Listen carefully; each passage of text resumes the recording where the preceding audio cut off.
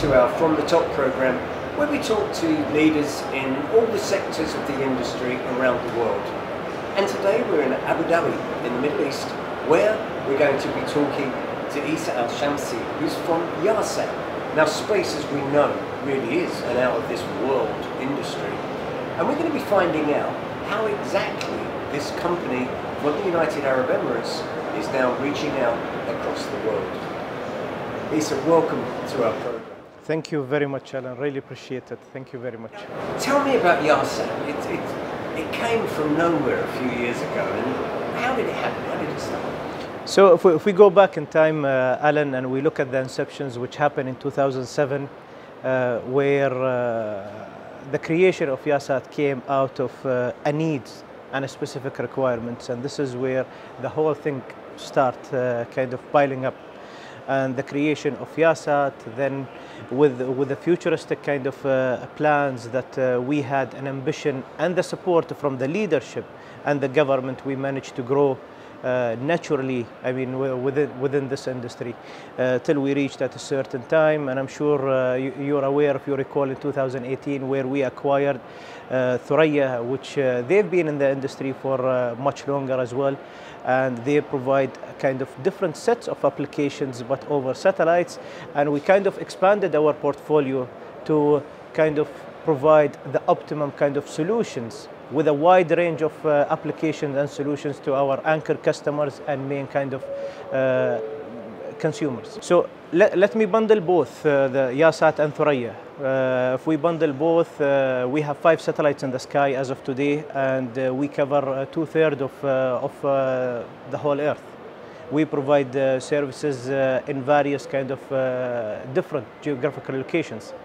And our kind of portfolio of services, it varies from B2B and B2C. Let's talk about the B2B bit and indeed the government in your specialist area.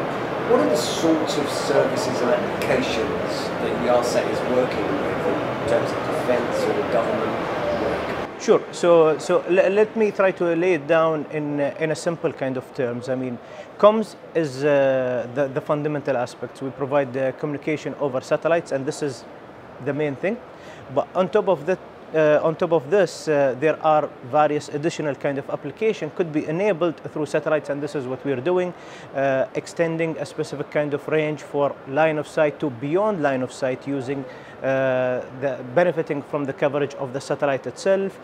We provide various command and control kind of applications and services through the satellite itself, various other kind of services that we provide. So it's not limited to communication, it's a wide range of applications that we cover. So even the ISR kind of intelligence and search and rescue kind of mission could be served through the satellites. So in Brazil, we extended the internet over satellites through one of our commercial business units, and we do provide the same kind of broadband services across other regions as well. So it's basically with an area that lacks infrastructure, and you will be able to provide them with internet services over satellites. Now, something I've seen happening a lot in the Middle East has been this idea of developing knowledge, becoming knowledge-based economies. How are you finding that here in the UAE? Is there a focus now on the Emiratization and localization? Yeah.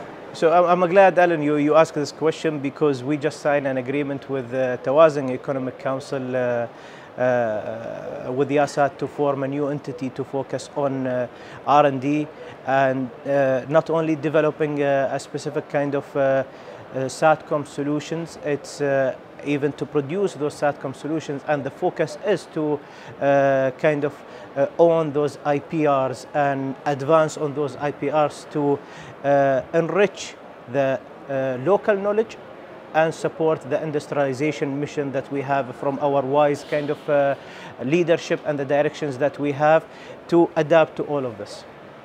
I think, if I may say, with the UAE, I get a real buzz about space coming into Abu Dhabi Airport. I've got a stamp on my passport. It's the home of the Mars Home Project and things.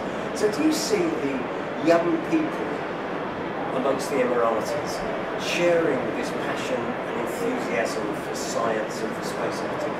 Definitely, if you look at the focus on space within UAE, especially recently, it's been kind of growing rapidly. I mean, we've been getting involved in various kind of exploration missions and commercial missions, and at a very wide range. As I mentioned, Yahsat today owns 5 satellites, which the fleet consists of, and we have the 6th one, which is under development and hopefully will be launched, inshallah, in 2024.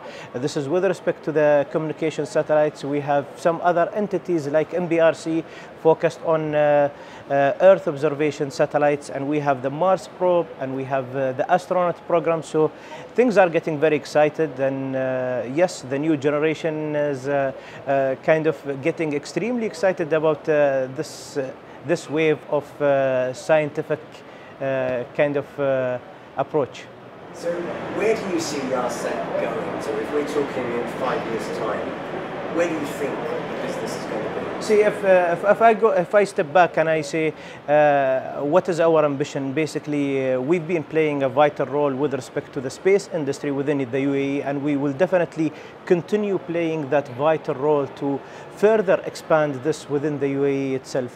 Eisa, I'm going to ask you a question I've asked leaders of industries around the world. What is it that wakes you up in the middle of the night? What is it that makes you have that panic? To be frank, nothing wakes me up in the night. It's just, I think